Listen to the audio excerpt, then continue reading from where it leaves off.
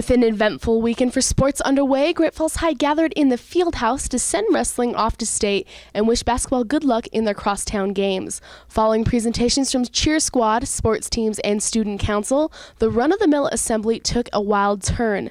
Assistant Principal Heather Hoyer announced the news of a threatening message written on a bathroom stall in main campus requiring police attention. What was intentionally intended to be an hour-long assembly soon turned into a 3.5-hour school-wide class hold. Despite the unfortunate situation, the Bison transformed the shut-in into a bonding experience.